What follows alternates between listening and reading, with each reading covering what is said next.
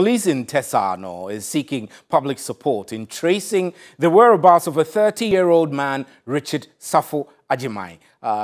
Richard reportedly left their Abekan residence on April 14 and has since not returned. Efforts by the family and the police to trace him have proved futile. Anyone who has seen Richard Sarfo Agyeman should please contact the Tesano Divisional Police Command or the nearest police station. Volunteers may also use the police emergency numbers of 191 or 18555 to assist.